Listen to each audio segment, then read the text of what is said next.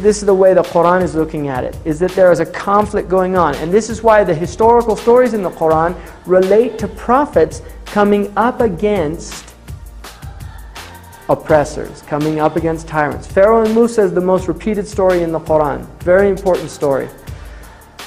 Lewis Mumford wrote a 2-volume work called The Myth of the Mega Machine. And in that book, his thesis is that basically what he calls them the axial prophets, these prophets that come around, I think about 1000 BC until Muhammad, which he considers the last of these axial prophets. And he said what these prophets do is that they're really shutting down the mega machine, right?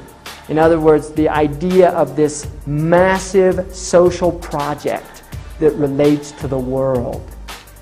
The Pharaoh has his pyramids, and he's going to build them, and there's a lot of people that are going to die in the process.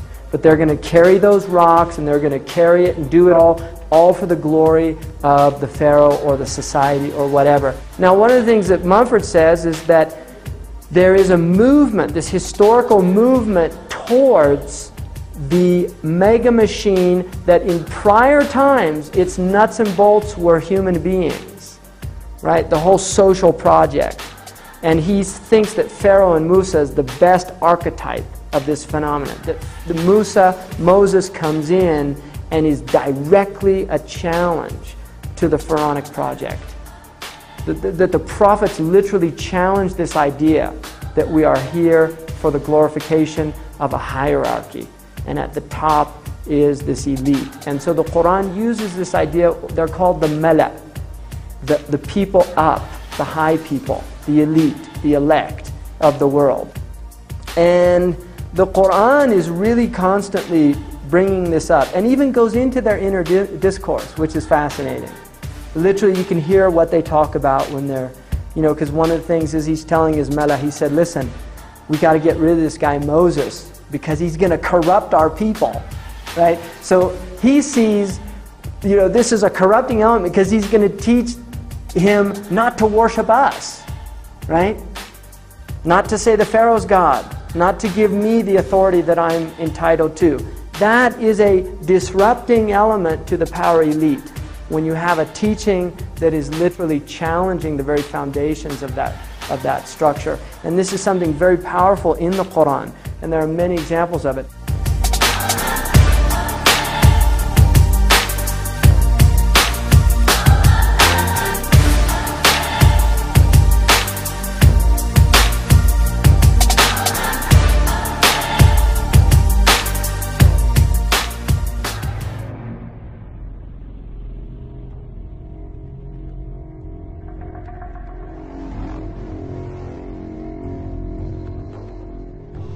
In the political terminology of Islam, this is called shirk.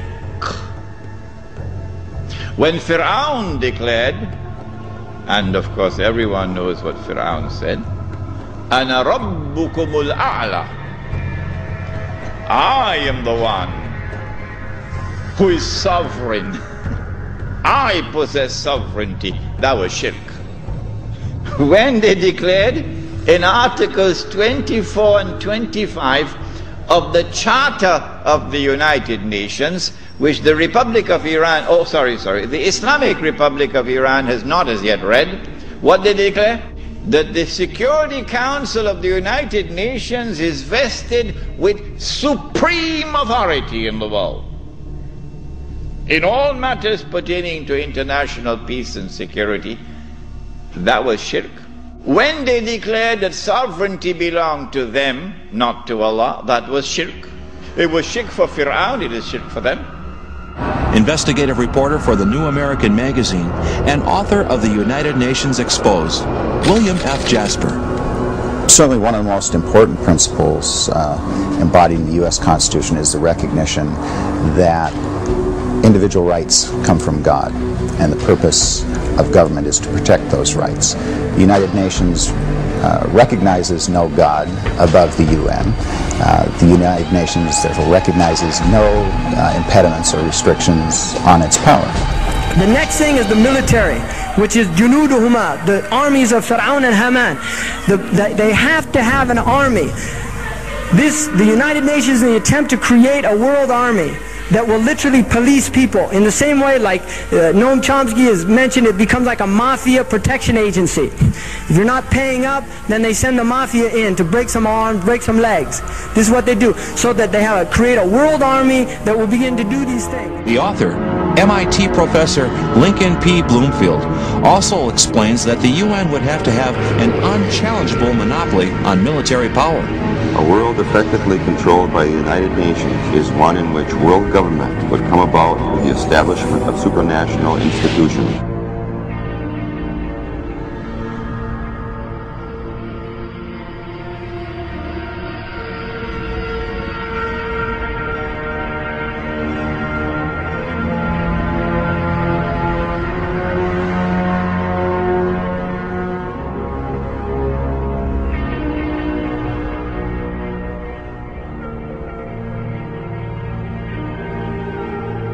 We do have a guest here today. I'm Grandmaster Mike Sutton from the Masons. Hello, my name is Jeffrey Hodgson, and I am the Grand Master of Masons in Massachusetts.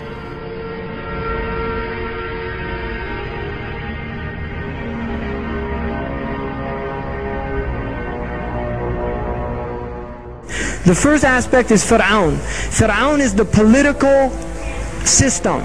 The political system is the Freemasonic constitutional system of separation of religion, of any form of religion, in the acts and decisions of the state system. In other words, morality is literally thrown out and Machiavellian principles are implemented, the principles based on efficiency and the benefit of the ruling elite. No other considerations are taken. If it means killing a lot of people, it means killing a lot of people. So this is the secularization of the world. This is what's happened.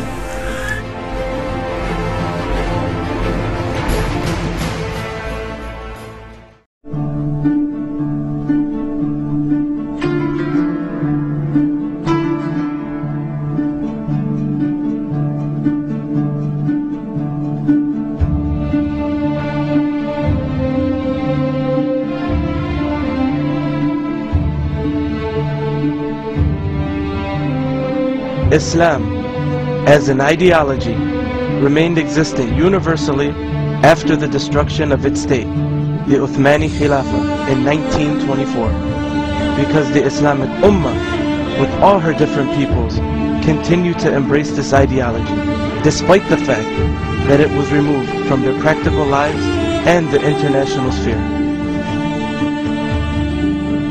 The ideology remains present in the world, as long as there is an ummah who embraces it, even though this ummah does not implement its systems for reasons beyond its will. However, it ceases to exist internationally if there is no state to convey it and direct international policies upon its basis.